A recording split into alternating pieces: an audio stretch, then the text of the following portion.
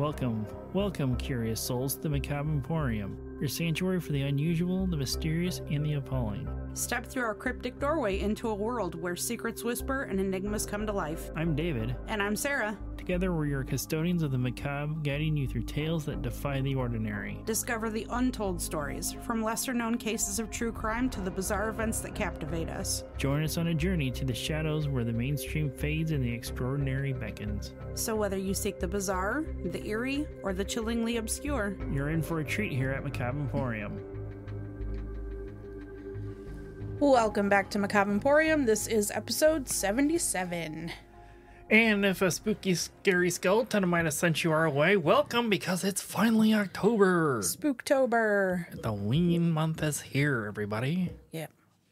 So we're doing a David-sode this week, and it's kind of a spooky story. Yeah. Yeah. We did say we were going to switch up this month so that you could get something put out on its anniversary. Yep. So...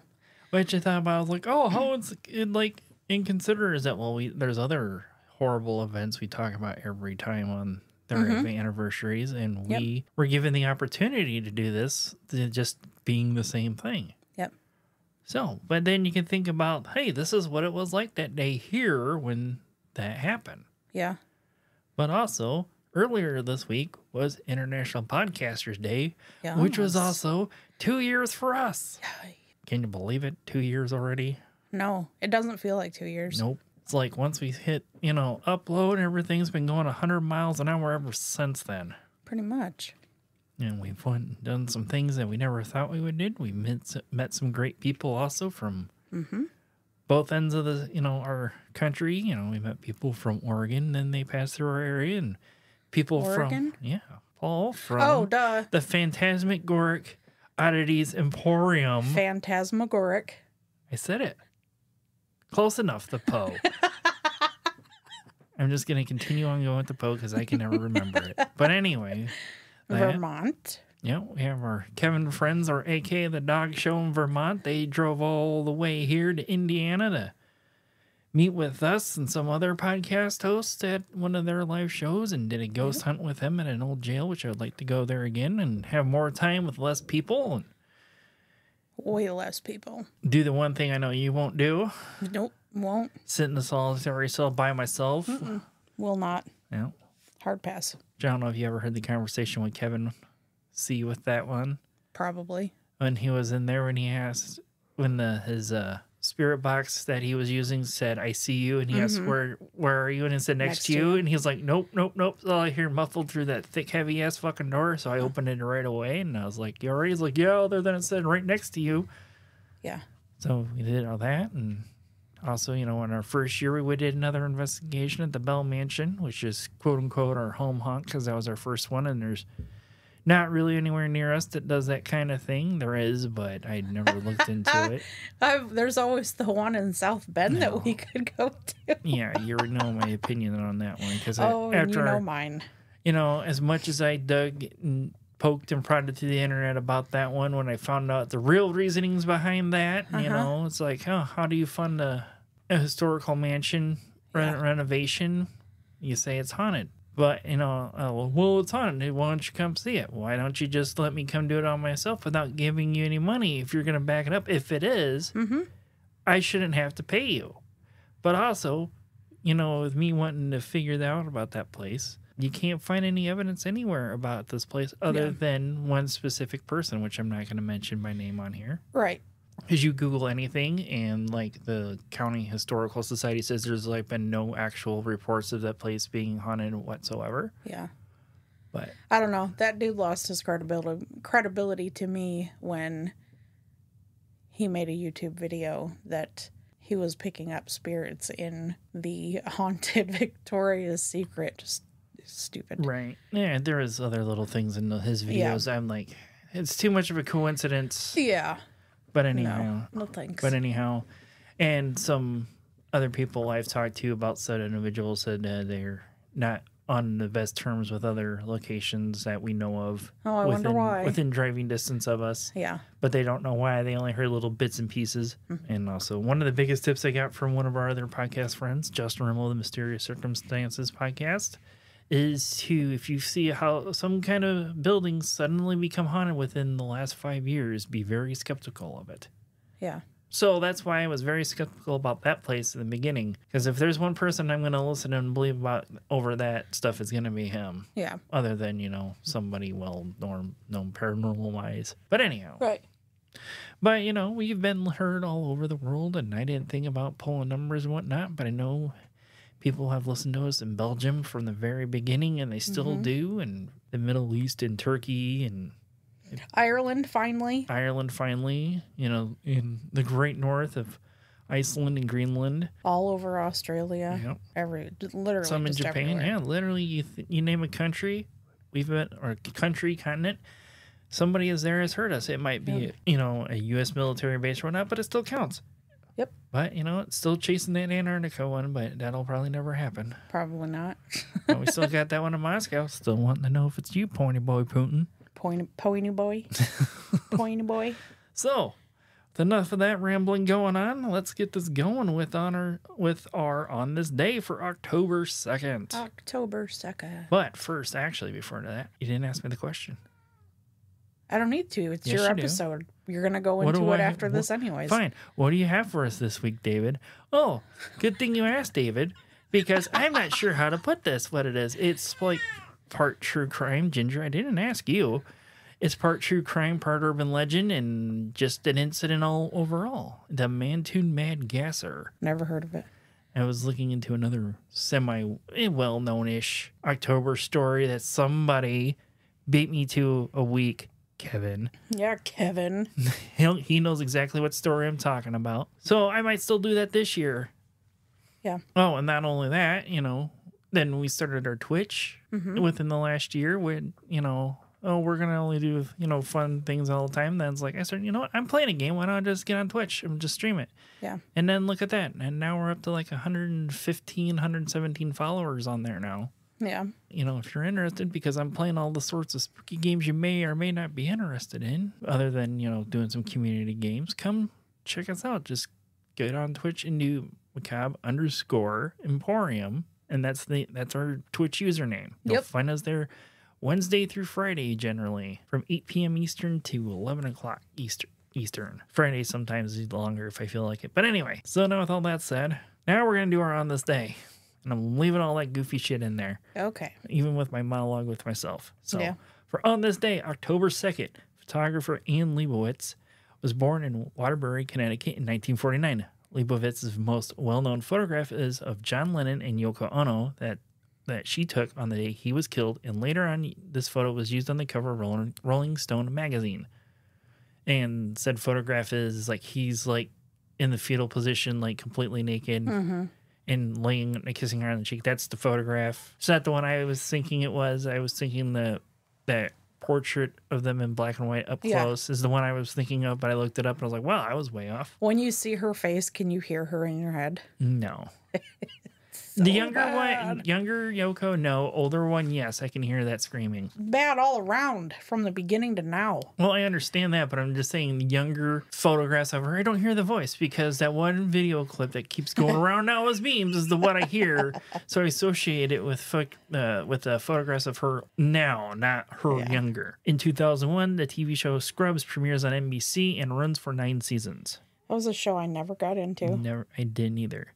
The Everly Brothers are awarded a star on the Hollywood Walk of Fame at 7000 Hollywood Boulevard in 1986. Some of their hit songs include All I Have to Do Is Dream, Wake Up Little Susie, and Bye Bye Love. I know one of those. I'm sure you know all 3 of them if you actually heard them. I know Wake Up Little Susie for sure. It's like Bye Bye Love, Bye Bye Loneliness or Happiness or something like that's the next line. In 1980, 38-year-old Muhammad Ali comes out of a 2-year retirement to challenge undefeated world heavyweight champion Larry Holmes at Caesar's Palace, Las Vegas. Ali is pounded unmercifully for 10 rounds before his corner throws in the towel. Little Folks, created by Charles M. Schultz, was published in 1950 and would later on become Peanuts. Little Folk was only published in 7 nationwide newspapers before becoming the Peanuts and at its peak, it was published in over 2,600 newspapers. Damn. Fun fact about that, one of the local fire departments here actually had a copyright permission from the Schultz Legacy to put Snoopy on their fire trucks, but when they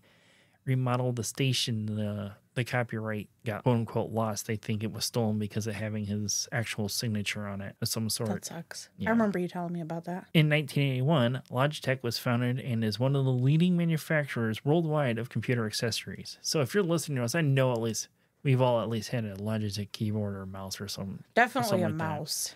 Like not me right now at all. Or a couple. What's this one? I already can see one. I can see a Logitech device from where I'm sitting here in the office, right over there, a headset. And the mouse to your laptop, I bet. Ha That's just an off-brand, but it probably was made for them and just rebranded for that PC manufacturer. And American revolutionary Samuel Adams died at the age of 81 in 1803 in Boston, Massachusetts. You know what I'm talking about? Samuel Adams? Yeah. Yeah. Very important historical figure in the United States. Yeah. And the beer company is after named after him because he was a brewer himself. That's what I figured. It wasn't actually his line of beer. No, I didn't assume that either. There is our on this date for October 2nd and all the other weird rambling thoughts to get out of our head before we get going here. So, yay, done. So are you ready to get started then? Yes. All right, let's get going.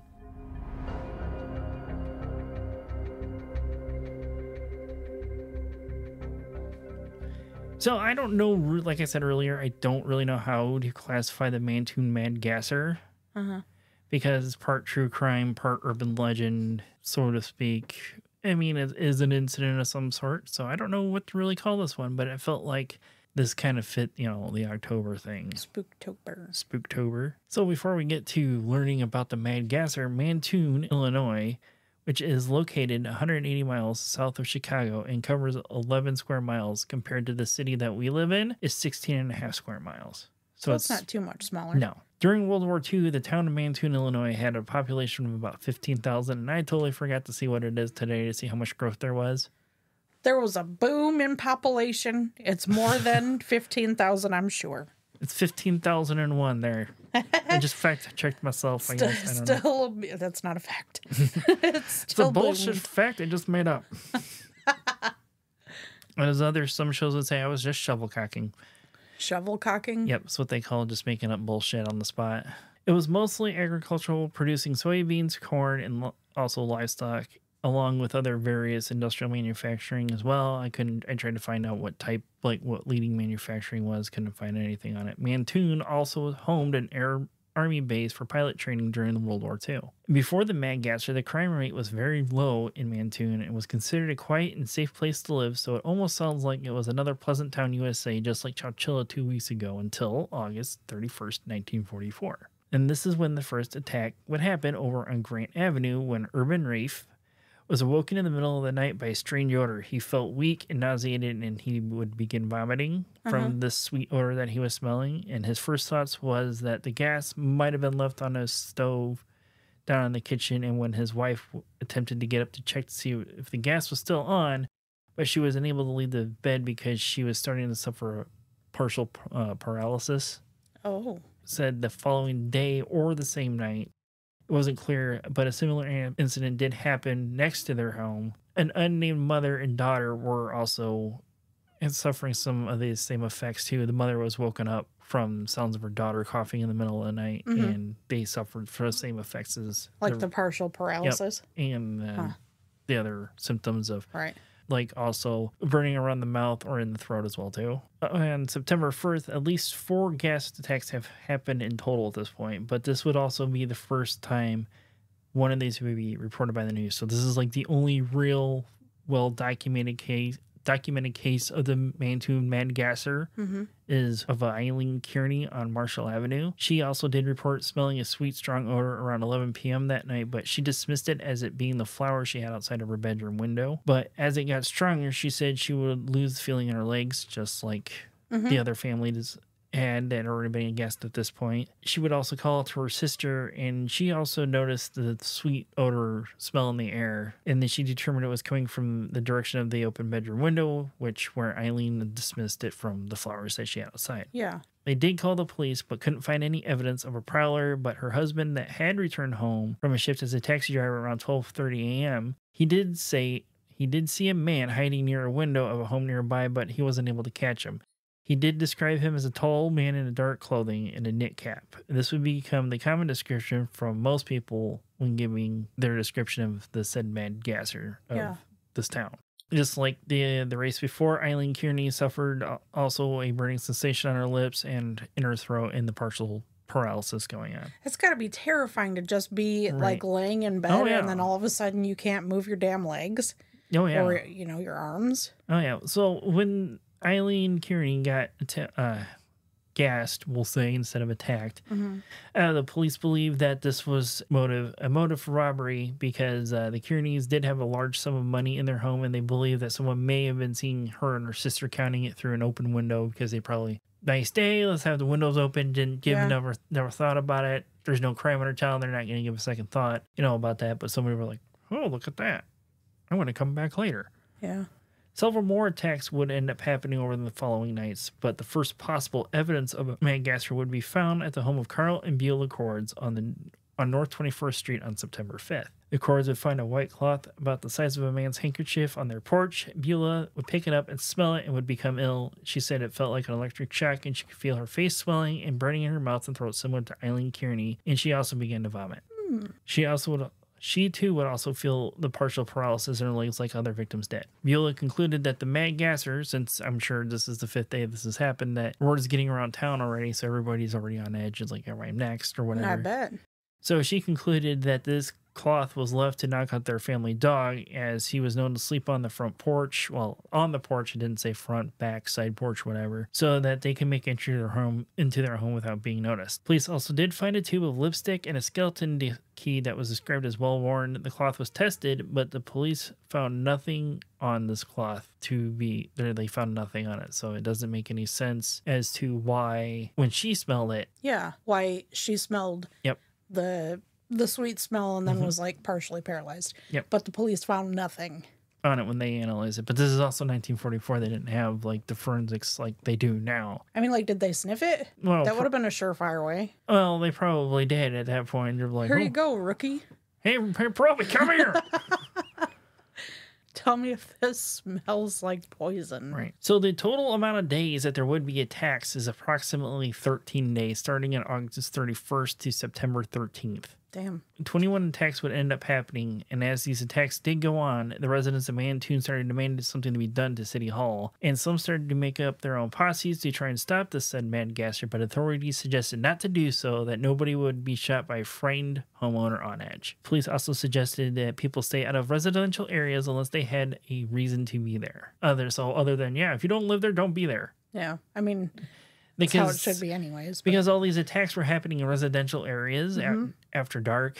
So they're like, the business areas are fine, just don't be in residential areas if you don't need to be over there. Yeah. But even though I said by the 13th, by September 12th, they were getting so many false alarm calls that they had to reduce the priority of the gassers reports, and they announced that the entire incident was mostly due to high anxiety being felt from the ongoing war. Really? Yeah. And everyone's on edge, and look how everybody was after 9/11 happened. It's like, is there going to be another attack? It's not going to paralyze you, though. Right. But I'm just saying, for what we can, relate to for ourselves, is that everybody was on edge and anxious because of all the attacks in New York City. Yeah.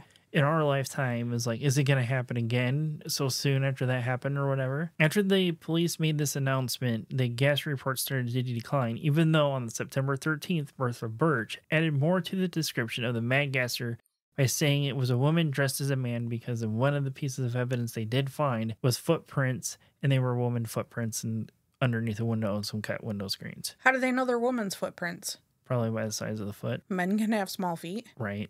But if it's a woman's shoe... Men can put on a woman's shoe. True, but this was 1944. They were like, oh, yep, it's a woman. Look at the fucking shoes there, guy. Okay. You don't think about things like that, do you? No, I just... It's like you have 2024 thinking in a story from 1944. I try. I really do. Well, they would have used some much more awful language if that's like, unless it's, Yeah, I know. Things that we said about in the Howard Unner episode. Yeah. And I've only said those for historical significance. So what caused these gas attacks? What did cause the gas attacks? What do you think caused them? I don't know. Aliens. That's actually one of the answers they gave. They believe it was aliens. I thought you were just fucking with me for a second.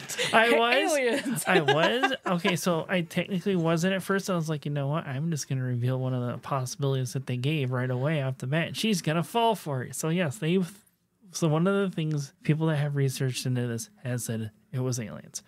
But the more logical explanations was more people that suffered from it because there's not actually really that many reports of people actually being attacked and having these symptoms. Is that Thomas V. Wright, the Commissioner of Public Health of Mattoon, said that the number of gassing incidents was likely caused by mass hysteria. The fear of the first attacks made people more on edge, fearing their home would be next, as they were kind of randomly reported around town because I looked at the list of them and they're not just real sporadic. Yeah. I mean, there's like one or two like right next to each other, but then it's like another whole other street away from where it was before. Yeah. So it's almost like as if like how Richard Ramirez was attacking randomly over LA. Mm-hmm. But again, anxiety and hysteria is not going to make you go. You're not going to be paralyzed. Right, but there wasn't that many people that actually were paralyzed. They were just like, oh, I smell this. The Mad Gasser must be nearby, is what a lot of it was. But how many were paralyzed? Only about 4 to 5 people actually suffered symptoms, if I remember correctly, because I forgot to put the total number down. But still, that's 4 or 5 that became partially paralyzed. And that's all it took for a town of 15,000 people to start losing their shit over this. No, I understand that. But do we find out what caused the paralyzation in the first place? They still don't know. Okay. They still don't know today. We're going to jump ahead a little bit. They still don't know today what caused this, because I tried to find an answer to see if they've actually finally solved what caused this, but they just still don't know. Okay. They also believe that the first published headline in the Mattoon Journal-Gazette, Mrs. Kearney and daughter first victims, would imply that there might be more gas attacks coming. So it was them. Yep, it was the newspaper. So they could sell more headlines. Case closed. Damn. In a press conference the police had, they also said that the odors and symptoms were the result of a chemical leak from nearby factories. Atlas Imperial had to put out their own statement due to the statement from the police. In their release statement, they said they only had 5 gallons of carbon tetrachloride in stock, but was contained inside firefighting equipment. But they also did deny quantities of tetrachloroethylene on site. They denied it. Yeah, they never specified how much they had. And the reason why it would take, and why they're saying this couldn't come from them, is that because it would take a very large quantity of the industrial solvent, the tetrachloroethylene, to actually make the townspeople sick, and the factory workers would be affected first, and none of them showed any signs or symptoms. Carbon tetrachloride and triachloroethylene both have a sweet odor, and that can cause the symptoms reported. Including the paralyzation. All the symptoms reported, both of these chemicals can do that. Which I don't think it could have been even if it was the carbon tetrachloride, that is actually designed to remove oxygen out of the room, if I remember correctly, because if you go to like some historical places like Greenfield Village or the streets of yesterday at the Museum of Science and Industry in Chicago, that big red teardrop looking thing on the wall. I don't remember. I'm sure I've shown you pictures I pointed out to you. But it's like a big red teardrop looking thing, like upside down. That's full of that carbon tetrachloride inside of it. And it's supposed to make all the oxygen be removed to put out a fire. That's like the earlier versions of a fire extinguisher, kind of not similar to the 2 that I have here sitting in the office, because one is like, well, they're now both technically retired. One's actually full and I can't get the top off to empty it. I'm pretty sure it's just full with water because I've turned it upside down and nothing happens. So those are soda acid.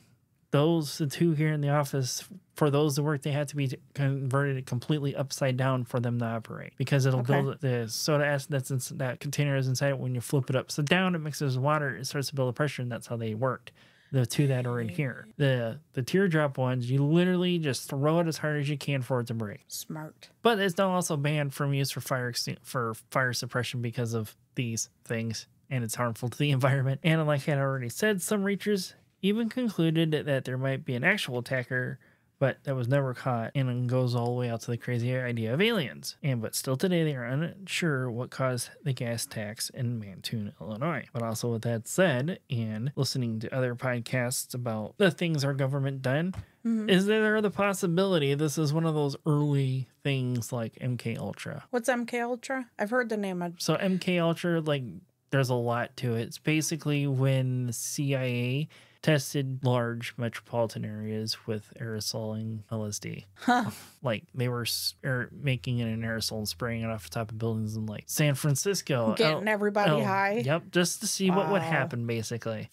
Everybody was the most relaxed and fucking happy they've ever been. So, I mean, because there's always been all these nefarious, government experience through, history. There's that. There's the Tuskegee Airman syphilis issue that everybody knows, and that's why a lot of the African-American population, the older generations, do not want don't trust doctors. Yes. And don't trust doctors because of that, Fucking fair, though. Yeah, so, and that's... It's a stretch with it, but it's World War II, and CIA and all that doesn't exist yet to that, well, at least to our knowledge that they want to give us. Not to say that they weren't experimenting with. Sorry, that was. He did not ask for that. That was such an intrusive thought that won. Sarah let her intrusive thoughts win. With Lugosi sitting on the desk, minding his own business, being cute as fuck, loafing on the table by the soundboard. And she just smacked him on the butt for no reason. I don't know. It was perfect. I don't know. Sorry, Lugosi. And at least your dad doesn't try and do some dumb shit like that with you. Just hold you and love you all the time, guy. Yeah, even when you don't want it. But I don't even know what I was saying now.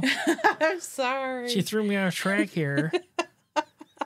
But yeah, it's like, who knows? Maybe that's really what it was as a possibility too. Because if you think about it, there's also the possibility that there was a leak in the rail yard that just never was reported because there was a large rail distribution center in Mattoon as well too. Because I'm sure there was because of all the industrial manufacturing. Yeah. And their agricultural sources going into the war effort, plus the Air Army base. So you already got all the groundwork for that kind of thing to go on. Yeah. So it's a possibility, but we'll never know. Yeah, it could be one of the sealed files that never will be declassified without being, It's in Area 51 Area 51. Or it's actually in an area called Area 52 where all of the cryptids and all this kind of shit is classified. It's not aliens. Aliens is just Area 51. Right. Area 52 is all the extra shit. Like this. The Ark of the Covenant and all that story.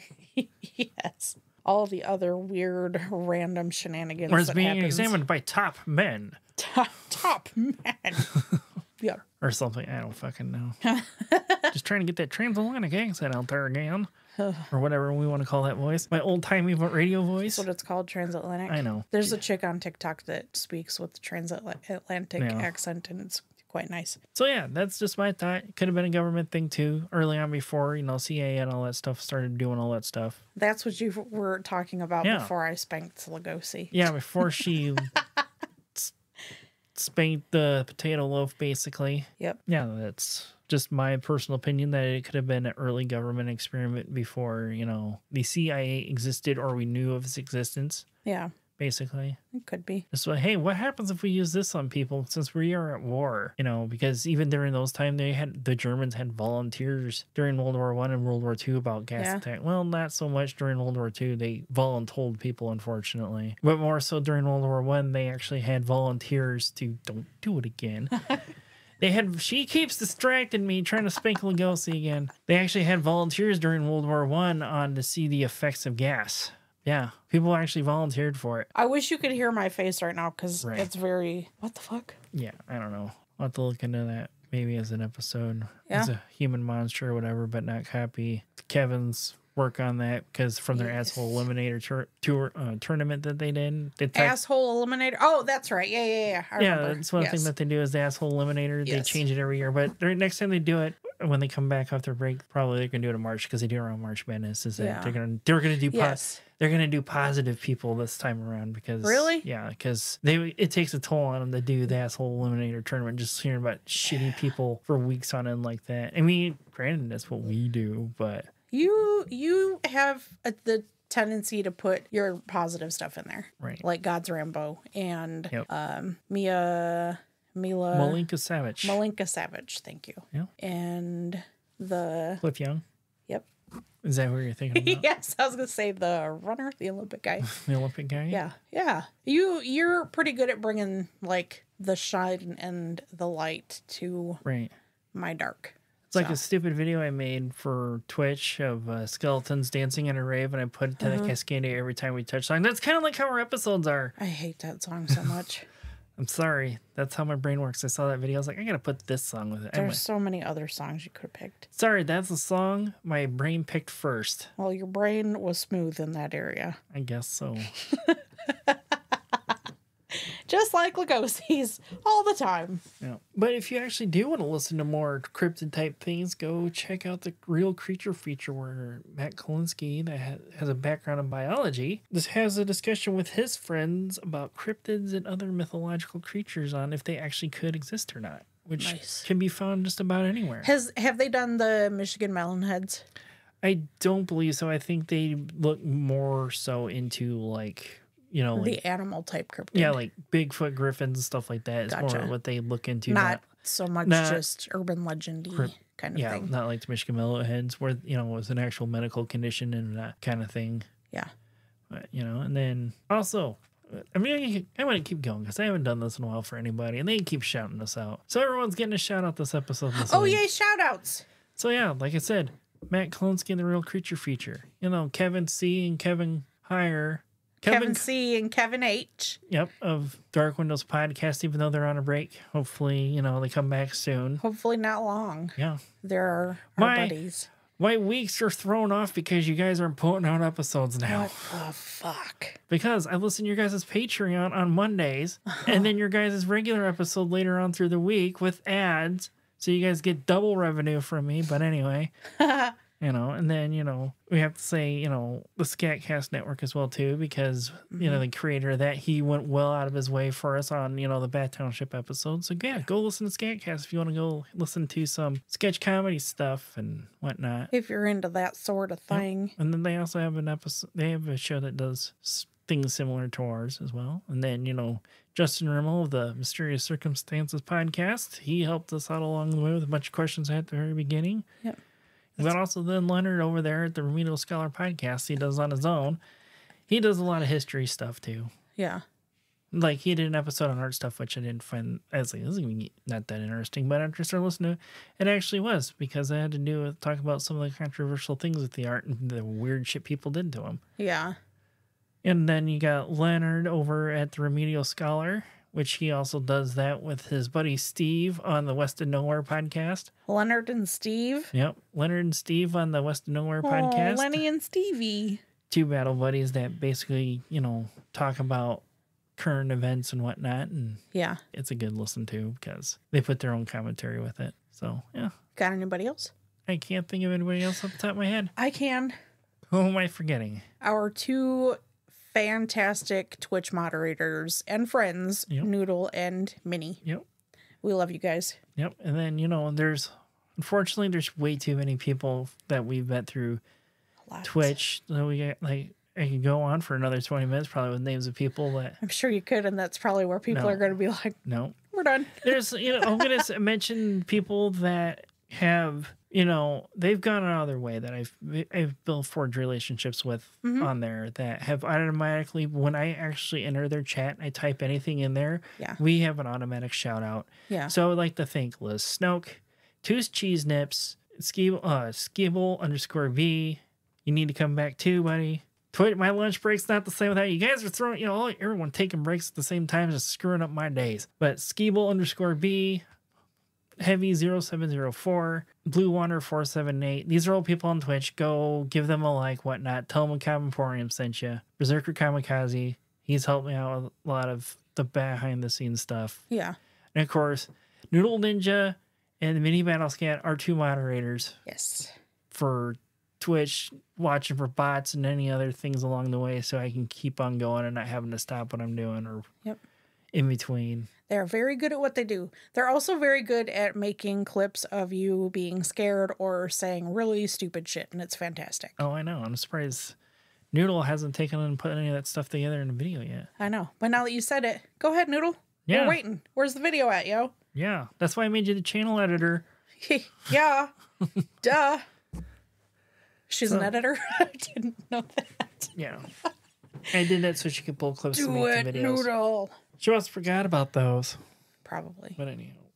I think that's everybody from Twitch that I can think of off the top of my head. If I forgot you and you have listened to us, I'm sorry. It was not intentional. I forgot your name. But it's greatly appreciated that you listen. And you come and hang out in the stream, just lurking or whatever. And that counts for the podcast portion too.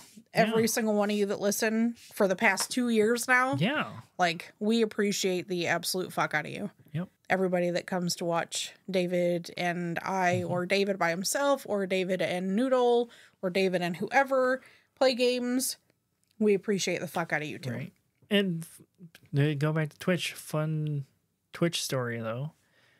Just watching Two Cheese Nips one night, and she mentioned the podcast, and one of the people in her chat asked, what kind of stories do you guys do on the podcast? So, you know, I started doing my thing, and I was like, yeah, we cover true crime to history, and we do figures of historical significance. And for an example, I had just happened to pull Malika Savage out of off the top of my head as an example, you know, about it. And they were like, oh my God, she's from my country and she is a war hero. This person that was asking about the podcast, and basically sealed her into listening. Yeah. So, awesome. It just goes to show that word of mouth is usually the best direct route to promoting something that you guys enjoy. So if you enjoy us, promote us. Tell your friends about us. Tell your coworkers. Tell your family. Just whoever. Yep. We're always down for new listeners. So before this rambling continues to go on here, I think it's time we get out of the Emporium for the day, Sarah. What do you think? I agree. So until next time, remember to creep it real. Okay, bye. Bye. Join our Facebook group by searching Macabre Emporium. Like and subscribe on YouTube at Macabre Emporium Podcast. Follow us on TikTok at Macabre Emporium Pod. Follow us on Twitter at Macabre Emporium. If you have any stories of the paranormal, your local true crime, or weird history that you would like us to look into and possibly do an episode on, email us at macabreemporiumpod@gmail.com. And remember to follow, rate, review, and share whenever and wherever you can to help us grow our podcast.